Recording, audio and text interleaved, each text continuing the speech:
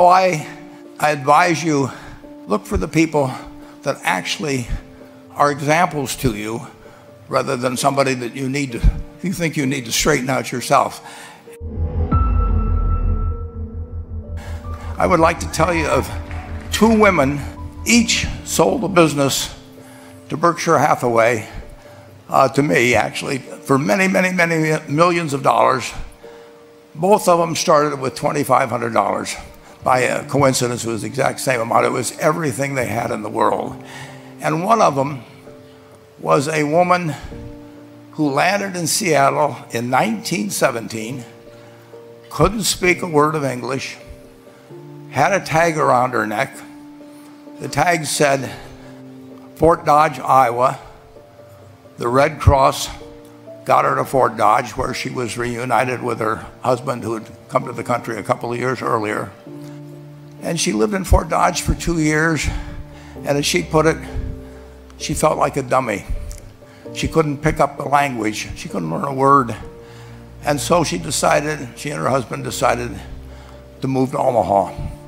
So they came to Omaha in 1919, and there she found a small colony of Russian Jews, so she started feeling more at home. And then as her oldest daughter went to school, she would come home, this daughter, Frances, and she would teach her mother the words she learned in school that day. And this woman, Rose Blumpkin, spent 20 years saving money, bringing first her siblings over, her mother and father, $50 at a time. She sold used clothing to do it. She had 4 children during this period. And by 1937, after 20 years, she'd saved $2,500. She went to Chicago and she bought what she could of furniture. Her dream had always been to open a furniture store. And this woman who had never gone to school one day in her life, with $2,500, but with the same spirit that the people in this room had about having a dream and working to accomplish that dream, she built a business which she sold to me in 1983 for $60 million approximately, and which did $1.5 billion worth of business last year. The 4th generation is working in that business. This woman, Rose Blumpkin, she worked for me until she was 103. And then she retired and she died the next year, which is a lesson to all of Berkshire's managers that premature retirement, you can't tell what's going to happen. But Mrs. B, with her $2,500, one further fact about her, she could not read or write. And she went into a furniture business, and she didn't bring anything unique in furniture, but she brought a determination to succeed. She knew she could outwork anyone else. She knew she cared about her customers. She worked at very low gross margins, but she built this incredible business. And I saw one other woman who did a similar thing with $2,500. I paid her hundreds of millions of dollars for her business. So I decided to go to the source and get these people before, I don't want you guys coming around to me asking me hundreds of millions of dollars. I'd like to join in with you much earlier. So I've followed this group, and today I'd like to tell you about one other small business person. This person, I went to buy his business from him, and he turned me down, which was very wise. But this was a fellow who was born about 8 years before I was. He was born in 1922. We'll call him Jack. Lived in the Midwest. He was a pretty good athlete, didn't like school much. And I'm going to tell you one thing early in the story. Maybe you can figure out who the guy was.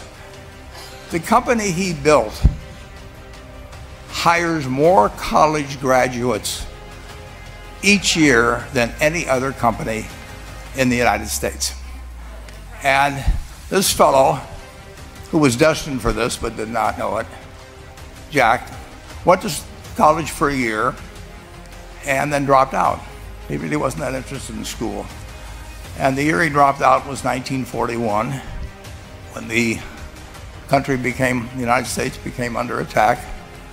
He went down to the Army Air Force recruiting station, volunteered, and they turned him down because he had hay fever. So he went over to the Navy and again volunteered, and they took him. They put him on an aircraft carrier. He flew small fighter planes during World War II, got 2 distinguished flying crosses from the Navy, and then he came back to the Midwest. So now we've got a young guy, probably by this time he would be 23 or 24 years old. And the interesting thing is, he got back to the Midwest, and he actually kind of went from one job to another for a short period of, or not such a short period of time. And he finally became a used car salesman at a Cadillac dealership in St. Louis, Missouri. And at age 35, having moved up in the organization, the sales organization, he said to his boss, "Could I go into car leasing business with you?"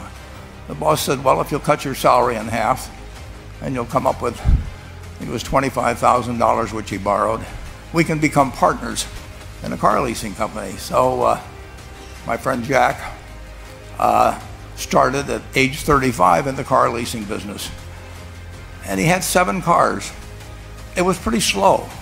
In fact, one of the things he did was whenever the phone rang, he let it ring 3 or 4 times so people would think that he was very busy answering other phones. And of course, it was the only call he was going to get all day. So his first venture was okay, but it wasn't really going to go anyplace. And there's a lesson in this for all of us.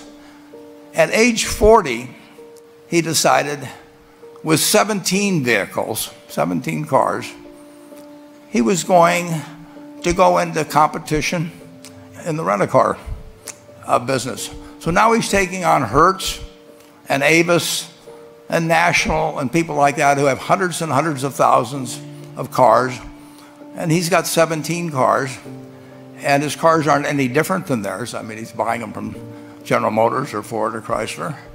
And he can't get the airport locations. Those companies have them all sold up. But he was determined that he would basically offer the customer, can't offer him a different car, but he can offer them friendlier service than they've ever seen. And so he started a company.